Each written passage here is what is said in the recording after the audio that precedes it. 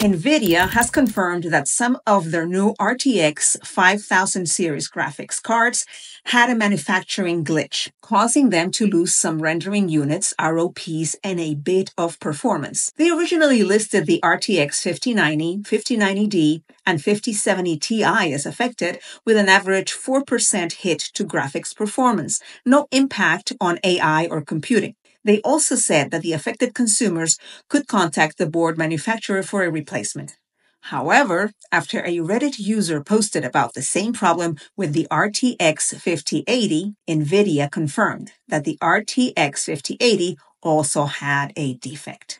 Upon further investigation, we have identified that an early production version of the GeForce RTX 5080 GPUs was also affected by the same issue. Affected consumers can contact the board manufacturer for a replacement, NVIDIA's global PR director for GeForce, Ben Beraondo, told The Verge. In response to The Verge, NVIDIA says the upcoming RTX 5070 is in the clear, and any cards made recently shouldn't have the issue either. The production anomaly has been corrected. They say NVIDIA claims they weren't aware of the problem before the GPUs launched. Do you think that it is normal or even acceptable to have this kind of production errors on a new generation of graphic cards?